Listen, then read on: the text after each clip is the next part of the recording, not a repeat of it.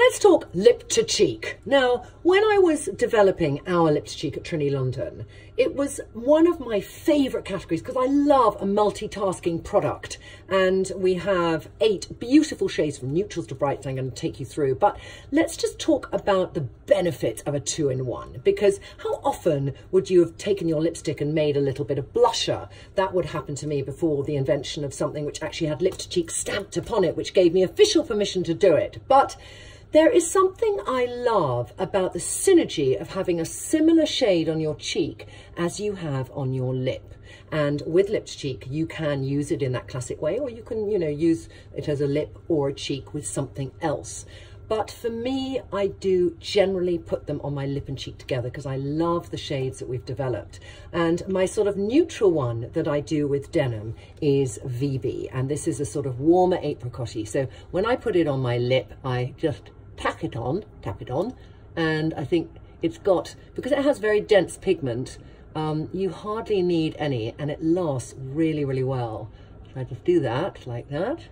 And then I'll take it on my cheeks, and everyone puts their blusher on in a different place. And I don't like to put it too low. And when you do put blusher on, and a lot of people might say, do that with your cheeks. But then when you stop that bunchy, munchkin look, chipmunks look, your cheeks go down. Well, mine kind of go down, but I've got Botox in, so whatever. But for me, I like to sort of put it on the top of my apple like that, and I gently smile when I do it. So that's my probably preferred favorite location. And I also have a long face, so I like to sort of put it here, and it just, I feel it works. And you can see immediately my eyes are popping. And then you can sometimes put it higher, but I'm going to do it actually on this one like this, all right? So if I'm doing that kind of quite neutral lip to cheek, which VB is, then over it, I might just use Anna lip balm like that, there. But it just transforms, and I'll take the rest of the lip balm, by the way, and I'll do that over the cheek. And it is something where if you're tired, and there's one thing you need in your makeup bag, you might have been somebody where it was a mascara girl, but for me, it's definitely a quick bit of colour on my lips and cheeks. And it's one of my favourite products on Trinny London. But let's say, whoa, I'm wearing yellow and I need something that doesn't drain me. Now, there are some amazingly fabulous bright colours in lip cheeks. Let me take this off and take it off my cheek and just put on a little bit of Trin-Tron to take away the colour that I had on my cheek there. But let's talk about bright colours, because bright colours to some people are scary. They think, oh, can I do a bright colour? But I think sometimes if you do the same thing on your cheek, a bright colour can work tremendously well. So look at that yellow. That yellow is wearing me. Now I want something I can grab which suddenly puts it in perspective, and I am wearing the colour. So I'm going to take Pia, wowzer, you might say to yourself.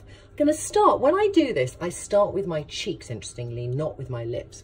So I'll just put a little bit, and I'm going to go, funny enough, I'm going to go a little bit higher up this time and put the colour just here. You can do with a brush or with your finger, whichever you prefer. But when I do it with my finger, I just put it in and it will move beautifully. You can blend it in easily, but it stays, it really lasts because the pigment is so intense. So that's already, I think I'm looking a bit better. And then I go for my lip moment, like this. Like that. Put that on. And you can see my eyes now coming back into focus. And once I've got the strength of colour on, you see now I love the colour Pia because it's quite a modern colour. It's a modern version of my mother's pink. And then I might go back, put a tiny bit more blush on. And then usually when I wear Pia, depending on what colour I'm wearing underneath, I would do Tallis or Lila on top, a lip glow. So I've got actually Tallis and Lila there, do you see, mixed together? And I'll just do that to give a more shiny, present look. And then I'll take that last little shiny bit and I'll put even more blusher here because I can never have enough blusher. So whereas before that yellow was wearing me, I'm now wearing the yellow. It's incredible how transformative lips and cheeks can be in your wardrobe palette for your face. Did that sound right? No. It's amazing how transformative a lip to cheek can be when you're wearing colours that might be wearing you. And when